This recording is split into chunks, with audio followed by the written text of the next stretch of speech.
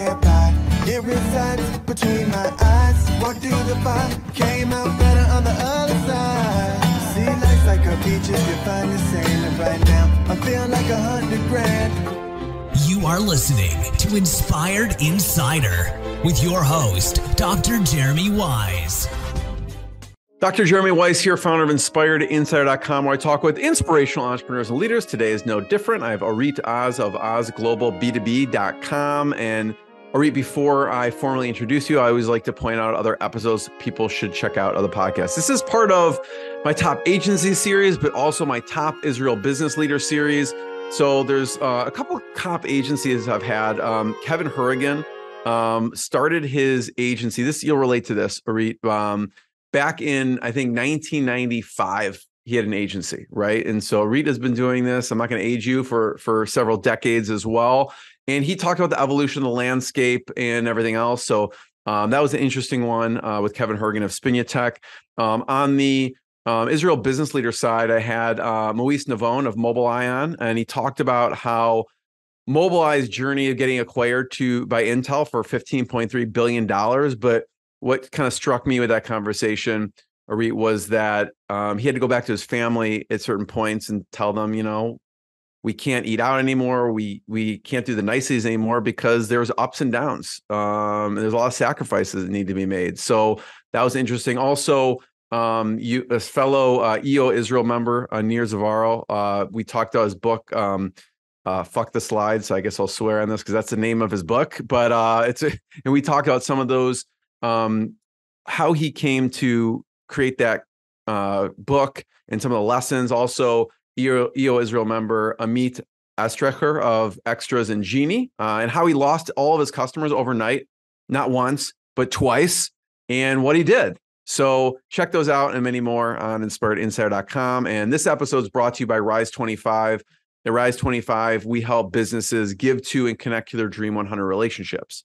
And how do we do that? We actually help you run your podcast. We're an easy button for a company to launch and run a podcast. And we do the strategy, the accountability, and the full execution. We are kind of the magic elves that work in the background to make it look easy for the host and the company so they can develop great relationships, create great content, and we do everything else. For me, I'm always looking at ways to give to my relationships. And over the past decade, I found no better way than to profile the people and companies I most admire and share with the world what they're working on. So if you've thought about podcasting, you should. If you have questions, you can go to rise25.com to learn more. And I'm excited to introduce Orit Oz. She is founder of Oz Global B2B. And she established Oz back in 1996 and transformed the company from a design studio into a leading full-service global B2B agency.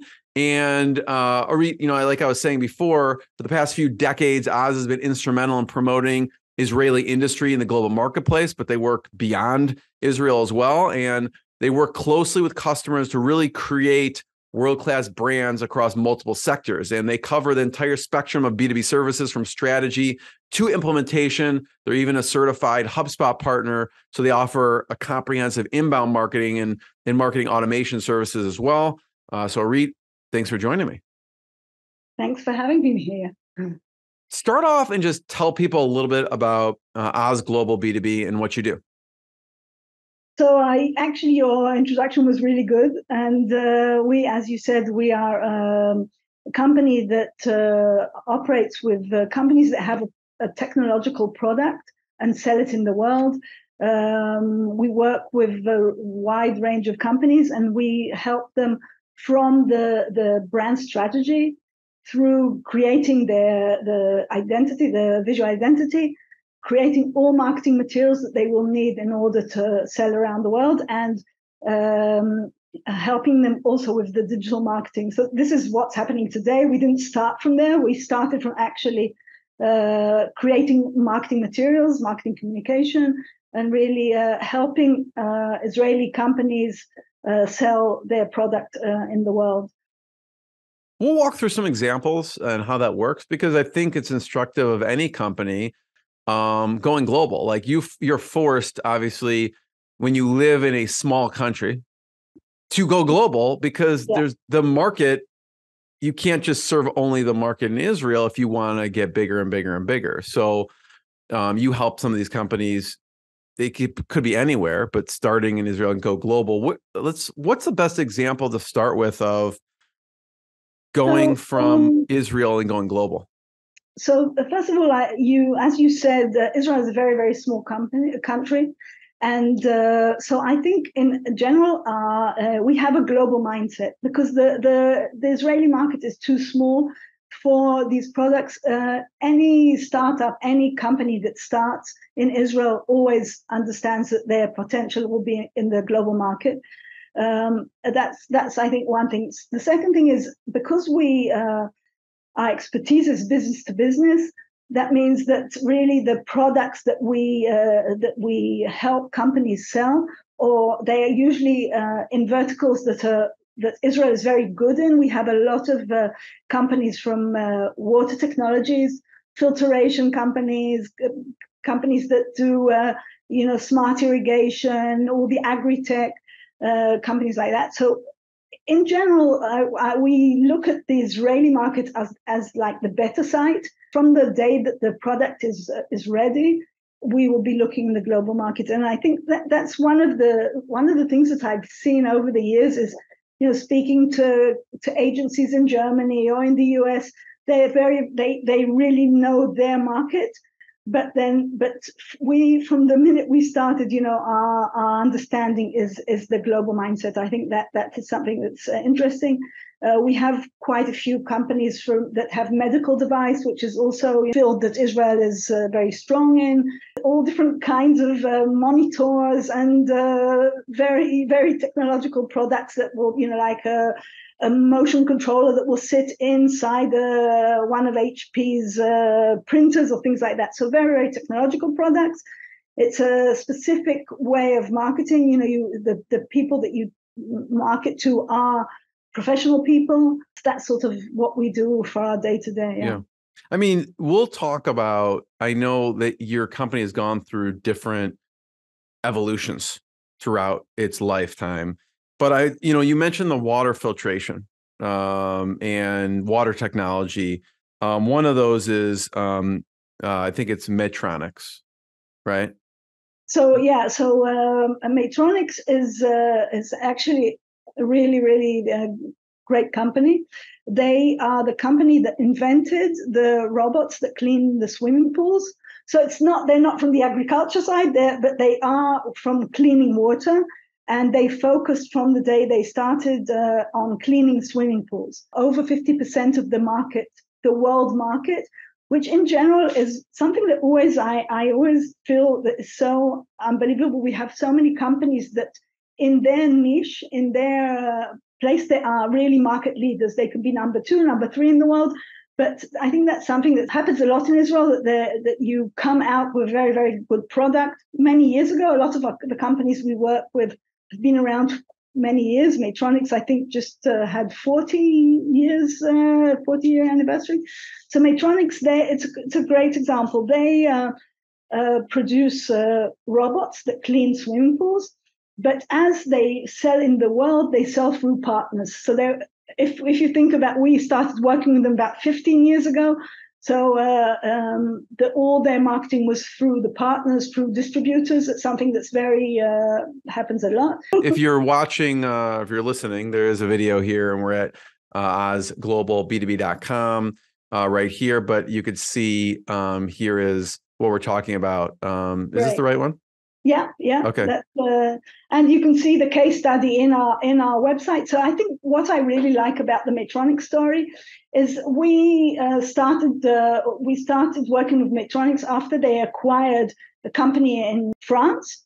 And the project was actually branding the acquisition of the two companies, and they expanded their proposition. And it was the first time, I think, that a technical company like them, really understood power of the brand as being something that can connect employees and connect employees from all around the world, and also become a very, very strong brand outside. So we work a lot if we, to talk about what we do. When we build the brand strategy, the brand promise is actually the tool that will connect all the employees to why we get up in the morning, what we want to do in Matronics. It was two simple words: exceptional experience. And I think that those two words of exceptional experience has been since really something that with the values of the company and with the promise, been something that really drove the company forward. The company has grown, is now in the Tel Aviv stock exchange, and one of the 15 biggest companies in Israel. They grew very much over the years. We created all their marketing materials, and now as they've grown, they've brought in the services in-house because they're already very, very big, and we just help them with things that they need. But we're really the ones there to create with them the brand, and something that talk about some of those things, Orit, that you did do with them. The evolution of, okay, you started with, like you said, the brand, but what are some other things you had to do? Because I think it'd be instructive for anyone. Okay, here's what they did. And there may be other companies that want to go more global, even if they're in the US and they want to go outside the US, right? Obviously, there's a big market in the US. So some people aren't even thinking about going global, but there's obviously that expands the market there. So what are some of the things you did? What did they want initially when they first came to you? So I think the big question was how a company that started in Israel in a kibbutz and is growing and is becoming global, how do we keep the spirit, and what made the success when we become global, we become big? Because in the end, it's okay when you have all Israelis, they all get it, they understand the culture. Now you have employees in France, and you have employees in Germany, and you have employees in the US, and how do you connect them all together to one brand? So that was, I think, that was the point where they understood that we need to have something that will connect everyone. The project we did was a global project. We did it with the global management. And actually, after creating the brand promise and after creating the values, there was like a roadshow going from country to country. We gave them the tools, and the management went from country to country and did workshops, and that we helped them with it. And actually, bringing so that everyone, if you're an employee in Matronics, you all have the same language. One of the points where we knew we succeeded was when the manager of Matronics Australia phoned up the manager in Israel and said, listen, one of my employees came to me and said, listen, we have to change something we're doing. It's what we're doing here isn't an exceptional experience. It's really bad. We have to change it. And we said, okay, that's what we wanted. We wanted that everywhere where you are in the world, you understand that if you're a Matronics worker and if you producing Matronics products, it will be an exceptional experience. Now, what you're showing here is what I've been talking quite a lot about, the internal, but at the same time we have the brand. We want all the marketing materials all around the world to look the same. And later on, when we talk about digital marketing, we can talk about the challenge of building a global brand when, in social media, each country is very, very different. And that's something that we'll talk about later, because it really connects us to how the marketing is evolving and the challenges it brings. But that when we did Matronics, there were trade shows, there were shops where there were you saw the things, and you saw the things, and everything was the same, looked the same. We used to create the materials and distribute them all around the world, and building really a strong brand. So you can see in the website. Reed, just describe what we're looking at, because people may be just listening, and also what did it look like before? Right now, describe what we're seeing here and with the branding, and then what was it like before this? So first of all, what you're showing here is a wide range of marketing materials. We can see an exhibition booth. So if you think that whenever there's a trade show anywhere in the world, it always will look the same. The internet, packaging, so everything, icons, explaining. It's one of the things that I think are interesting with this is a product in the end gets to the house, it gets to the consumer, but it's still a very technological product. So usually the person that will recommend it is a professional person. So that's now about the question how it looks. One of the things was that the product is called Dolphin. And for many years in the world, it was known as Dolphin. It's still known as Dolphin by Medtronics. But part of what we did in the brand strategy is really giving it the Medtronics umbrella, because in order to enable more product lines to come in. Over those 15 years, we've done, I think, about 3 rebranding, each time updating the look and feel, making it more up to date, more connected to the new products, because they come up with new products all the time. And so the what we do always connects to the business strategy of the company. So if Medtronics at the beginning had a premium product, and later on they decided they're gonna widen it to you have now. A lot of people have a swim pool in the garden that's they bought an Intex or whatever swimming pool, so they develop products that will work for there as well. So our work is always to support with the marketing materials and with the messaging to support the company's strategy. So let's talk about, I could see how you want the brand strategy and the look and the feel to be universal. So wherever you are, people will actually recognize it. The second part is also the digital marketing. What were some of the things you did on the digital marketing side? Because I'm looking at this and it says, digital marketing 360, SEO, HubSpot, webinars, smart content. What were some of the things you did on the digital marketing side? So actually, I think the digital marketing takes us a bit fast forward. So perhaps I'll change the example if that's okay with you. Sure. Well, perhaps first of all, I can say a few words about how Oz evolved into digital marketing. 10 years ago, we didn't have the technology we have today. So in the last about 7 years, we've added more and more capabilities in the company. Today, about half of our activity in Oz is digital marketing. We have here a team that can really be extension of a marketing department for our clients. I said before that Medtronics has really, really grown. They have a lot of the capabilities in-house. So the example I want to give is perhaps a different example of a company that doesn't have a very, very big marketing department. They have perhaps a marketing manager, CMO, and perhaps marketing communications or digital marketing manager.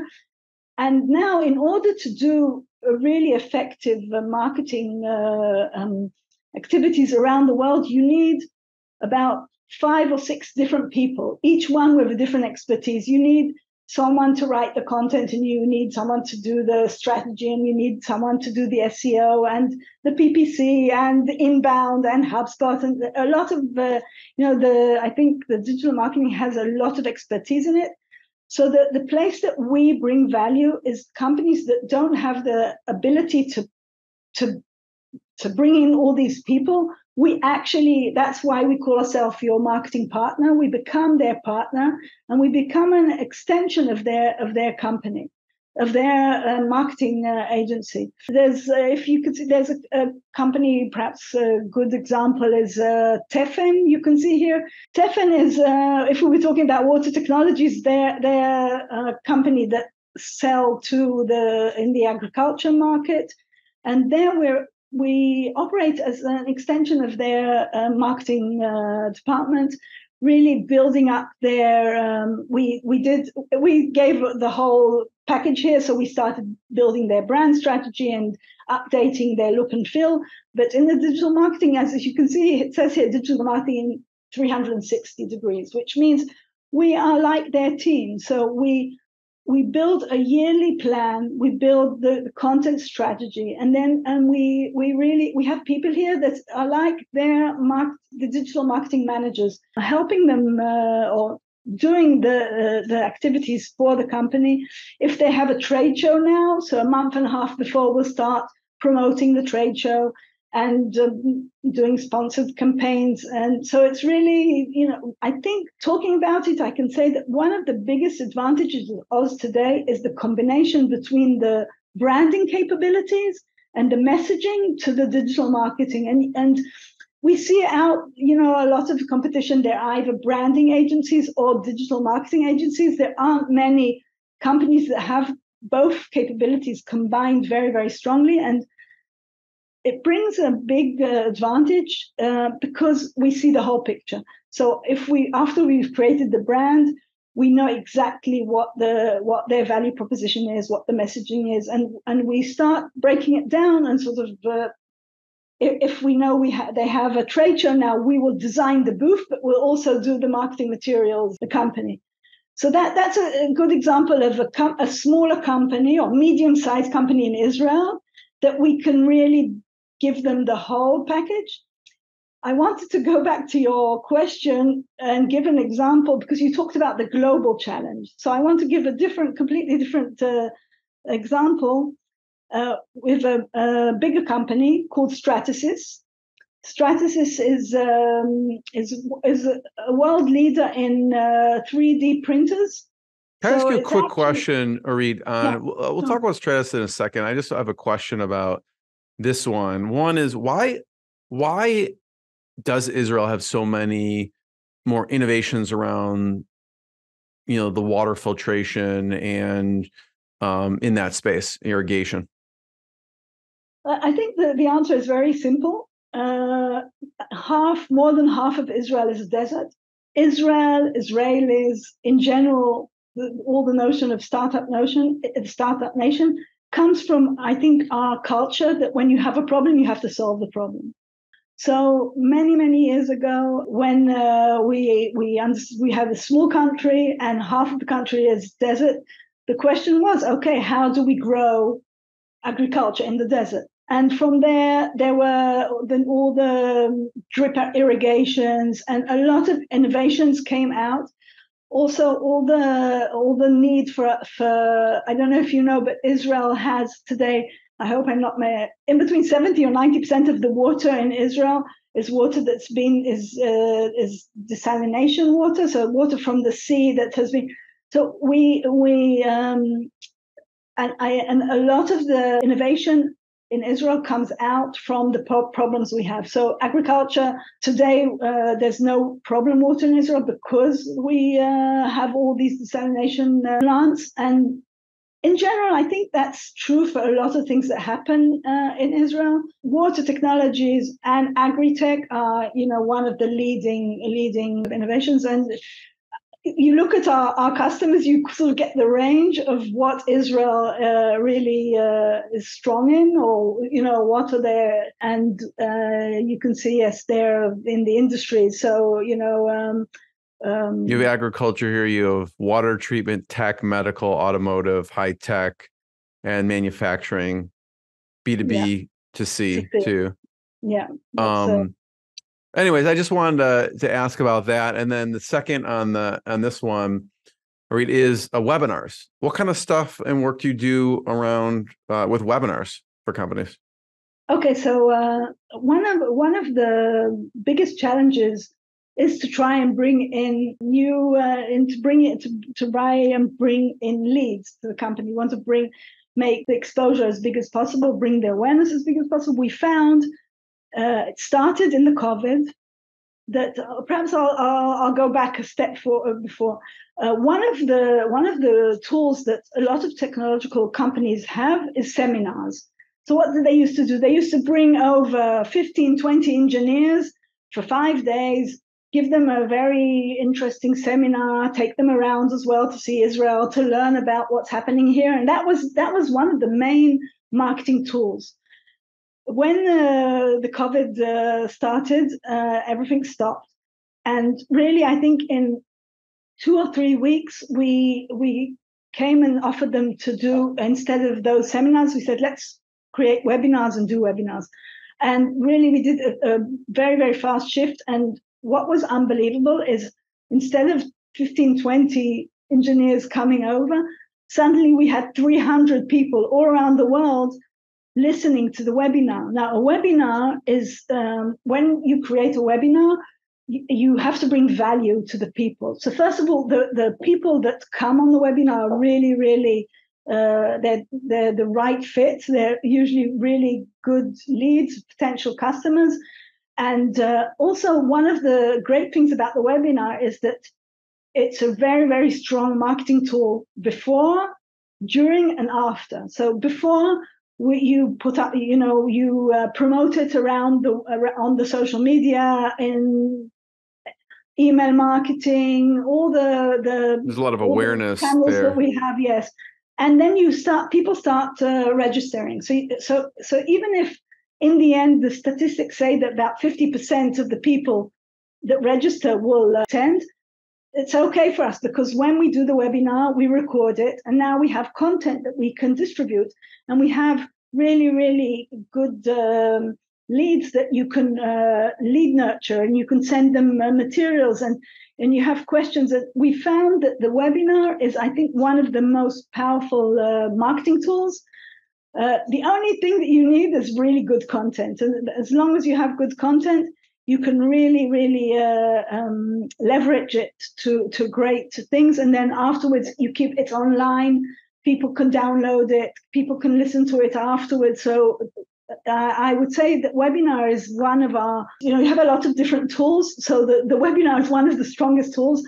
But in the end, when we build a marketing strategy for a customer, online marketing strategy, what we try and look at the year and sort of have places where, either it's a trade show or it's a webinar or it's a conference, sort of the anchors, and then we will create the marketing materials around that. And we'll talk about, we are mentioning, Orit, around the 3 phases, kind of the evolution of your company. You kind of, went from graphic studio to branding to digital and doing all digital stuff. We'll go back to kind of the inception, where it came from, the kind of the graphic side, kind of from the graphic to the branding. It seems that the matronics, and then we go from branding to digital, which is the Stratasys. So talk about some of the stuff that you did, because it's interesting to see from a digital agency perspective, the evolution that any agency goes. Sometimes I found they've decreased their services and they started one, and then some have grown because of the need of their clients or demanding of them these things. What kind of work did you do with Stratasys? So first of all, I just want a small correction from our perception. We moved from being a branding agency to a marketing agency. Today in the marketing, a lot of the marketing activities is online, is digital marketing, but not only. And I think that's part of the understanding that you want to combine online and offline. So I think first of all, talk about the evolution of the company of Oz. It's from supporting the marketing activities to really being part of the marketing activities. Now, I told quite a long story about Tefen. It's a medium-sized company. Stratasys is a very, very big company, a global company. They have, I think they're one of the 2 biggest companies for 3D printing.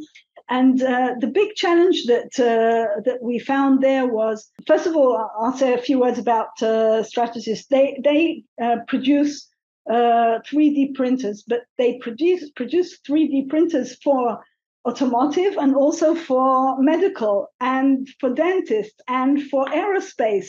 So you have so many different verticals. It's a big challenge. So that's one challenge, many verticals, many different target audiences.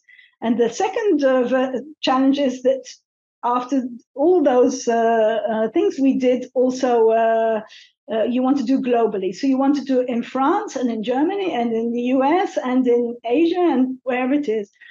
And what happens a lot of times is that if they're in one country, they're in the marketing department of, let's say, Stratasys in France, there's someone that knows digital marketing. So they start working and doing, posting online and doing things online. What we understood is that the big challenge on social media is that you want to build a strong brand, which means you want your brand to look the same all around the world. if you think of Coca-Cola, there's no question Coca-Cola looks the same all around the world, but they do, even Coca-Cola has their sort of adaptations, the local adaptations. So the what we did here, one of the projects that we did was to create social media strategy, the global social media strategy for Stratasys, and to build the guidelines, so that we built a guideline that talks about what you talk about, what are the values. It's a very, very big project, so I won't be able to talk about it all. But in the end, the outcome was a very, very big manual that explains all around the world how they should work on the different social media platforms. So how they need to work in LinkedIn, how on Facebook, Instagram, Twitter, whatever they're doing. Also giving guidelines, but also understanding that each country will have their own adaptations, and each business unit will come out with their content. So the content is created from all around the world. So you have sort of, if you can think of it as something that starts from the headquarters down, but also from the business units up.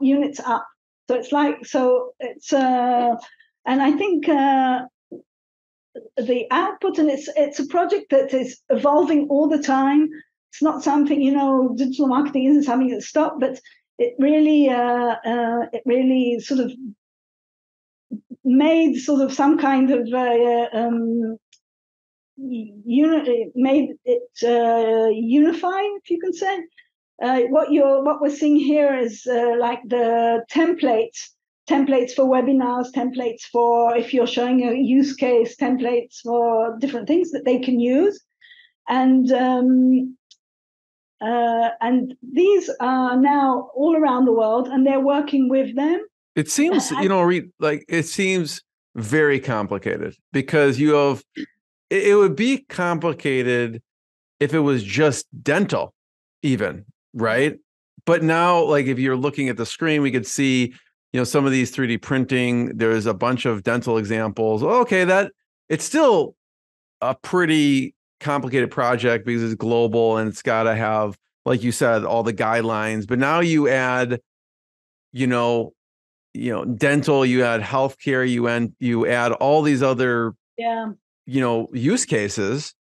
Where do you start with getting everyone on the same page, even though there's different uses and products?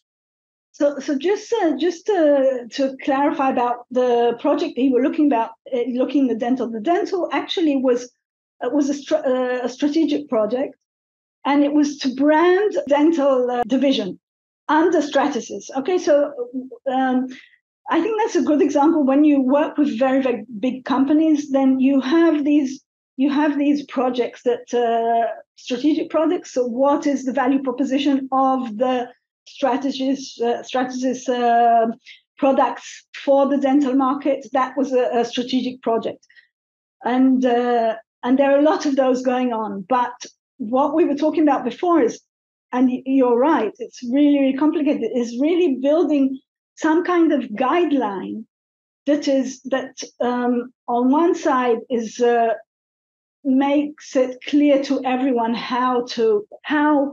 what the tone of voice is going to be, what different kinds of content can we create, how do we post on different platforms.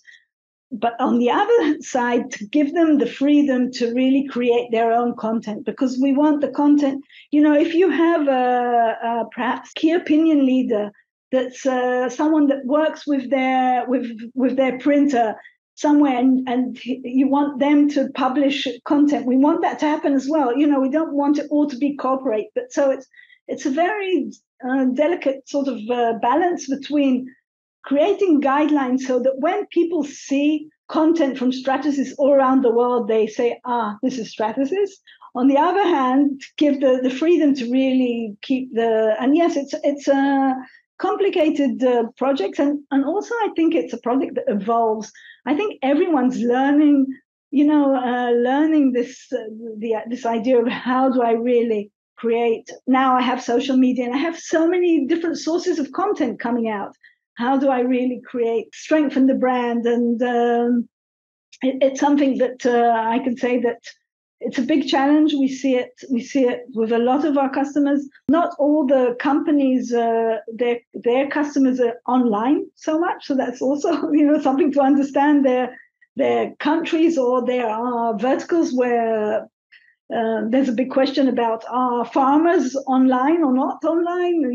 How do I catch them? They have their mobile phone. So yes, it's. I think the B2B in general is complicated, but very fascinating and interesting. Orit, how did you get started? Talk about the transition from employee to founder. You're taking me back 30 years back from the beginning of the story. Actually, I started my career in a company called Iskar. Iskar is well known in Israel. I think it was maybe quite well known as an industrial company that Warren Buffett acquired about, I think, 7-8 years ago. He still defines it as the best company ever acquired. It's a company that manufactures. First of all, they develop and manufacture cutting tools for the metal industry, leading in the world.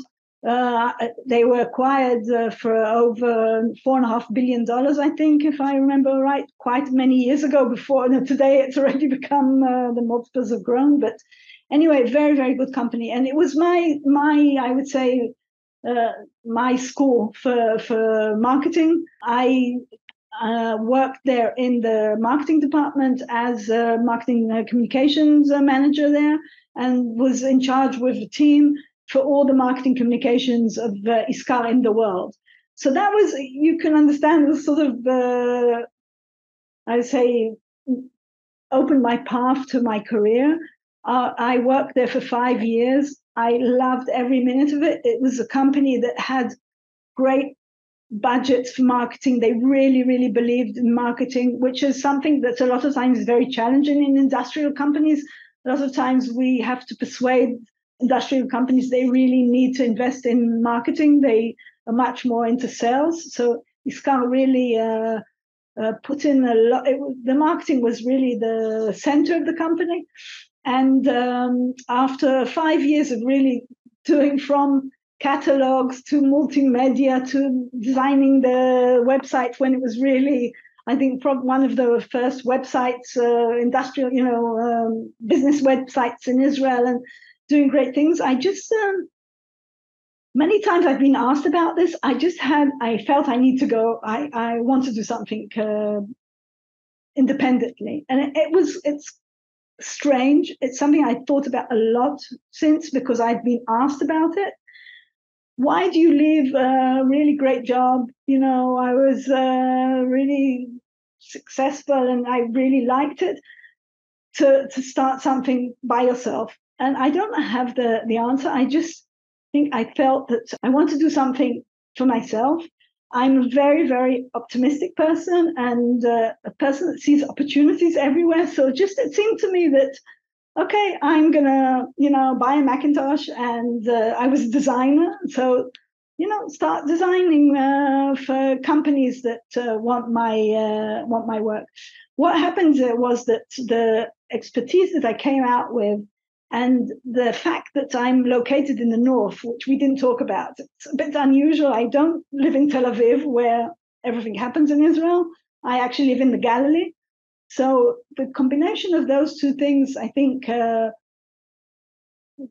sort of brought to me companies like Iskar that were technical companies, and very quickly I started employing people and growing. And I think one of the advantages there was I understood, even though we were a graphic studio, we looked at the marketing materials through the marketing eyes. So we brought in something that I think was then an advantage, and the company grew very quickly. And after probably a year or two, when I was finding myself designing at 2:00 in the morning, I understood I have to stop designing and and since then I've been, I see myself more as a marketeer and, strategy and managing the company.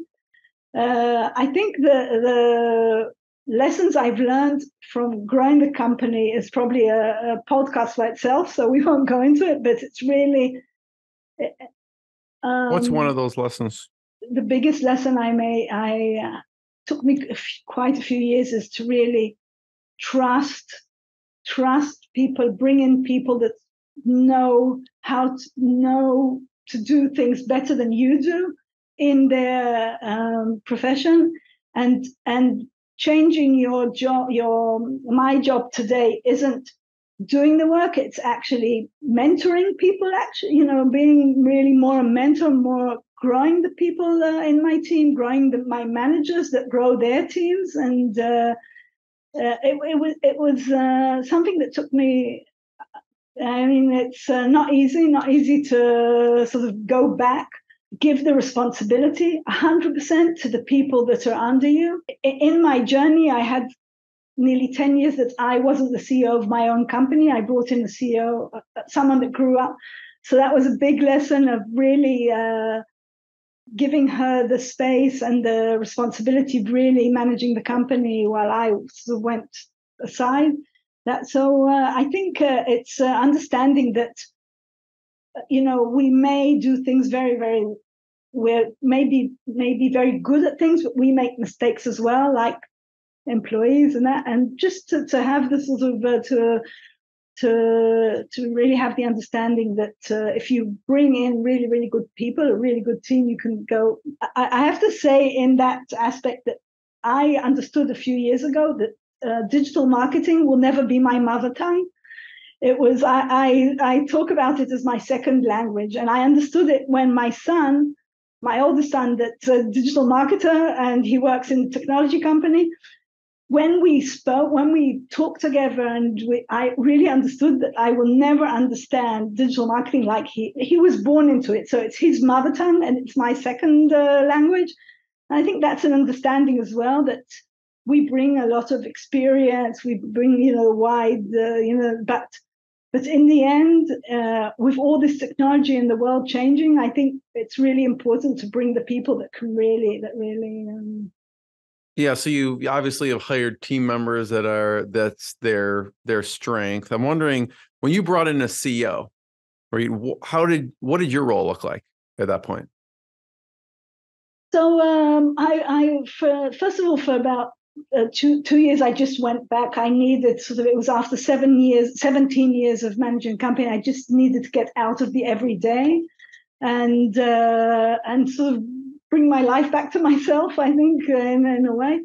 And what happened from that experience is that when I came back to manage the company 2.5 years ago, there was already the company was much more organized, because me as an entrepreneur, I'm very I see opportunities all the time, and what's the next thing and that. So first of all, my main role in those years were bringing the next thing, bringing in the next strategic project, bringing in the next trend, understanding being an entrepreneur, everyone talks about, you have the visionary and the Integrator, yeah. Integrator. I'm a terrible integrator. Everyone always says that. It's really, really terrible. And understanding that, is a big understanding. So I love being in the more business development place. That's what I did most of the time when I had a CEO. I came back. I actually said it's the first time I'm really a CEO, because I started the company. I was in everything. I wasn't really a CEO. I was marketing manager, I was account manager, I was, after coming back to the CEO chair, I came back much more mature, much more, I think, ready, and to a company that already had management. And today I really see my role, as I said before, as, bringing, as sort of managing the company, helping the team, grow the business. I still seeing what's the next thing that we need, what's the next challenge, how do we go forward all the time. That's. I want to talk about mentors that have helped along the way. But talk about how has EO impacted you? First of all, in general, talking about mentors, any junction I had in my career, I always had someone next to me. I never did it by myself. Whenever I had, had a sort of jump to the next thing, I really, really believe in finding the right people in the right stages and learning from people that have done it. So that's in general. I joined EO 2.5 years ago. And the first thing I understood was I was so sorry I didn't join earlier. Really, really, I joined EO in quite a challenging time. It was just before I came back to manage the company. And first of all, when you meet in the forum or in the chapter, you understand how most of the people around us in our everyday are employees. They aren't business owners. And I have really, really good friends that were CEOs of really big companies, hundreds of millions of dollars, and that. But in the end, it's not their company. And when you meet people in EO, you understand there's some kind of energy and also the safe zone that you're in, understanding that, whenever you meet someone from EO, you can sit, you never met them before, you'll sit after a quarter of an hour, you can, open up your heart and say everything. And I think that those are things that really, really, really have helped me. We're now, as we're recording this, we're in a very, very challenging time in Israel, a month into the war and all the terrible things that we've passed, and the support that we've got from EO around the world has been really, there were days where I felt that they sort of pushed me, to continue and to go forward, and really so it's from one side, it's the support, from the other side, really to speak with people that have already been there, have done it, have been down, been up. The value that I get from the forum is whoever I can recommend to join EO as a young entrepreneur, a young founder, I do. I think it's really, really a great organization. I want to, if people don't know what EO is, it's called Entrepreneurs Organization. I think there's over, 14,000 people in over 60 countries. So it's a global organization. It's where people get together and share what they're working on, challenges, struggles, and have a group to support that. So the other question, obviously you mentioned this, how has the war affected your company?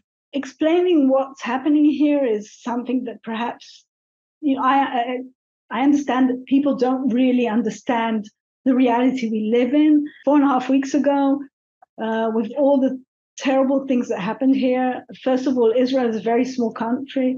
They say you reach any person with 3 connections. So you can understand that there isn't anyone here in Israel that doesn't know someone that was killed or that's been kidnapped or that's missing. First of all, emotionally, it's very, very big. It's very, very difficult time, and it still is. But then, just to talk about what's happening in the everyday. So there's 350,000 men and women that's being called up to the army.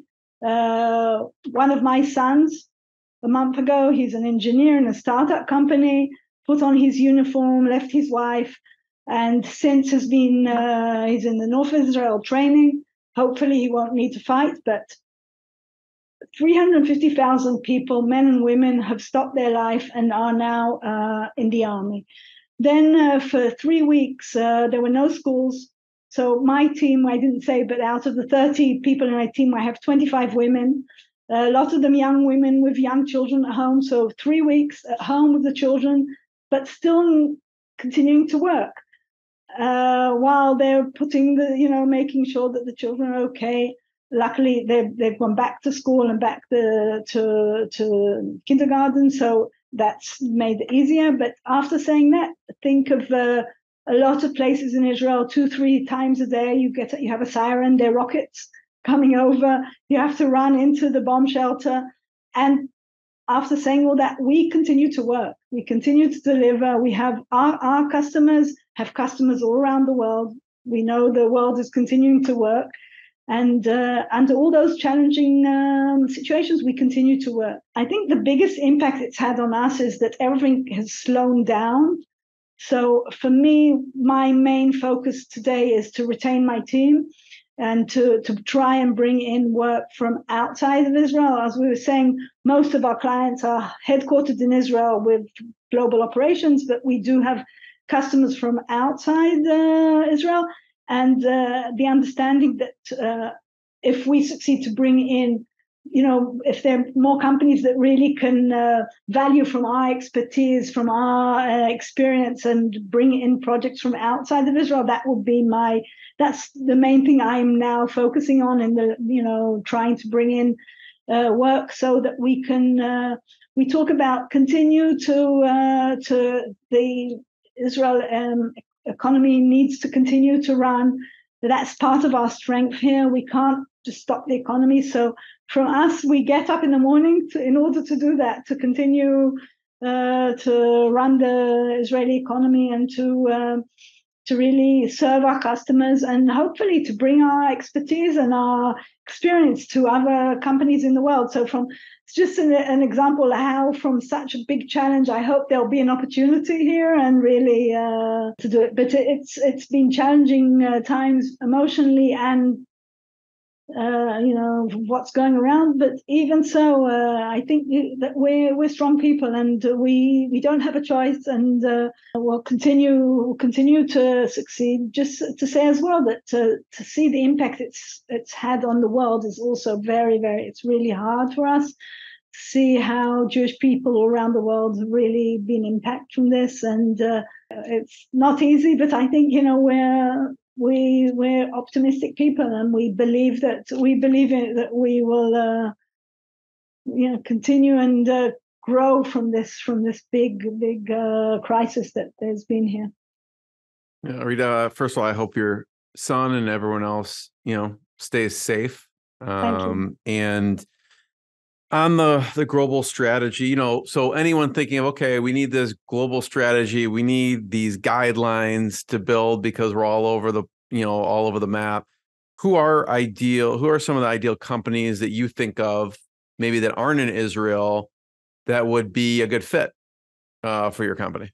So it's a great question, and I can give an example of quite a few years ago, 5 or 6 years ago, I got an email from a company called Axion, located in California, family-owned company that they are in water technologies. They manufacture very special membranes, it's called.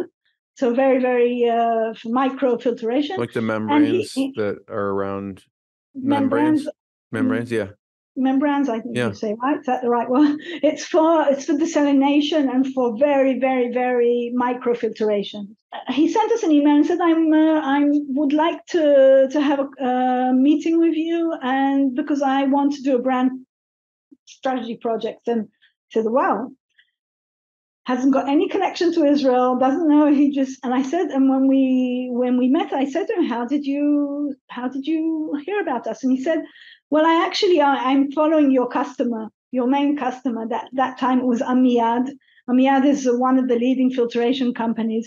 And he said, I'm so fed up of trying to explain to agencies around here about my industry that I thought, I'll see who does Amiyad's work. And our credit was on the website, and that's how he got to us. And we actually built his brand strategy, created all his marketing materials, implemented HubSpot there, did everything, and from there he continued with a local agency, but we built all his materials. So that's one example. So that example talks about really industries that we're really, really good in. But after saying that, any B2B company that operates globally or wants to operate globally, I think we can help brand strategy. You can help in creating marketing materials. We have storytellers and designers here that do unbelievable presentations, investor presentations, marketing presentations, sell tools. So a lot of marketing materials that we create. And the examples that we talked about of like really creating a global strategy for social media or doing a webinar or anything that I think that the companies that are best fit are the B2B companies that operate globally, or like Axiom wanted to. He was operating in US and wanted to grow to global market. As I gave examples of medium size or big size, depends, the different size companies have different challenges or different needs that we can really help in. Yep. First of all, I want to be the first one to thank you. Everyone should check out ozglobalb2b.com to learn more about what they're working on. And just thanks. I can't imagine going through what you and your surrounding family and friends are going through and still just pushing forward to just business, not necessarily business as usual, but from the companies you're working with, it's kind of business as usual. So thanks for sharing your lessons and your story, and we'll see everyone next time. So, Orit, thank you very much. Thank you very much for having me here. What I got, you can't buy. It resides between my eyes. Walked through the fire, came out better on the other side. See, life's like a beach if you find the sailing right now. I'm feeling like $100 grand.